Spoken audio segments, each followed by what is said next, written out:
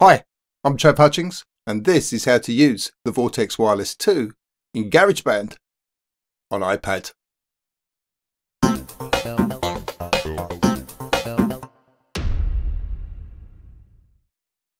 Now, to connect the Vortex Wireless 2 to your iPad, you're going to need an adapter cable.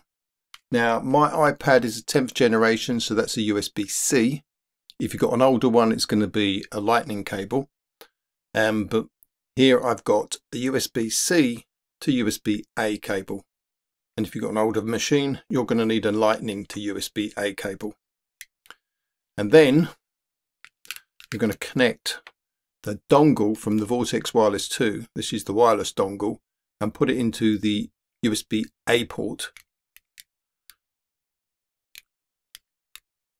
of the adapter cable, and then put the other end into your iPad.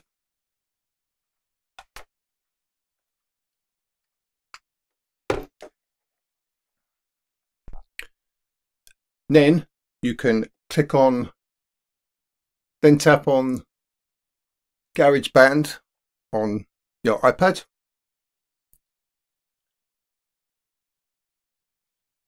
And then from the main screen, you can press on the plus icon and then add an instrument. And here I'm going to add the Alchemy synth. And if you want to change the sound, you can go up to the top of the screen where it's got the name of the sound. Click on that. Here I'm going to click on leads,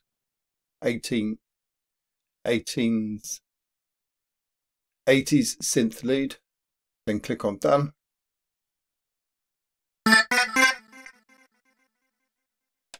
And then you can move this, press here and you can move this section here so you can change the sound slightly. Now at this point you can then turn on your Vortex Wireless 2.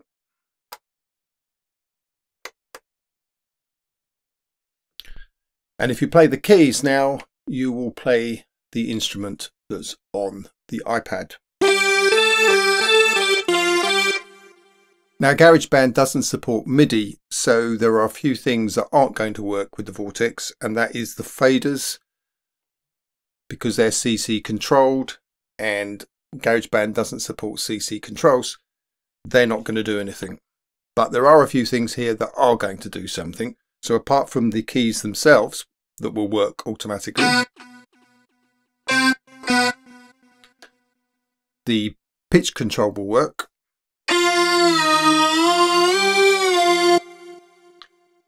And if you've got the standard preset set up on the Vortex, then the touch ribbon with button one pressed, so that's touch ribbon 1, will activate modulation.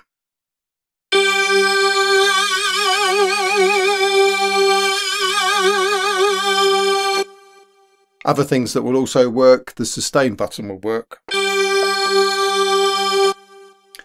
And the fader on the neck of the Vortex, which is the volume fader, will also control the volume in GarageBand.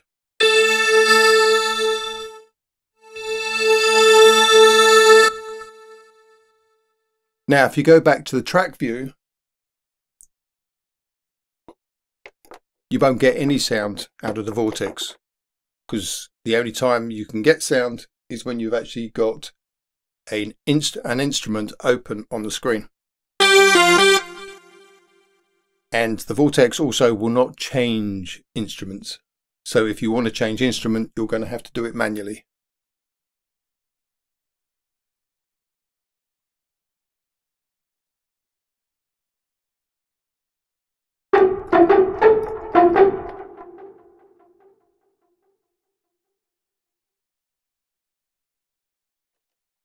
And that's the basic, simple process of getting the Vortex Wireless 2 to work with GarageBand. If you enjoyed this video, do give us a thumbs up and click on that subscribe button. Cheers!